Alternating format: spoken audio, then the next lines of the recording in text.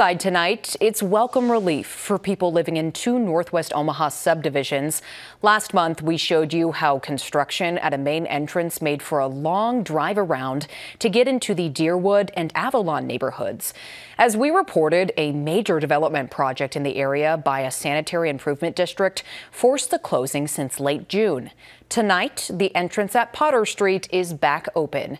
Residents of about 400 homes can once again use Potter Street to get in and out of the two subdivisions. The busy entrance should be safer down the road. The state district engineer tells our Mike McKnight developers will pay for installation of a traffic signal system on Highway 133 at Potter Street.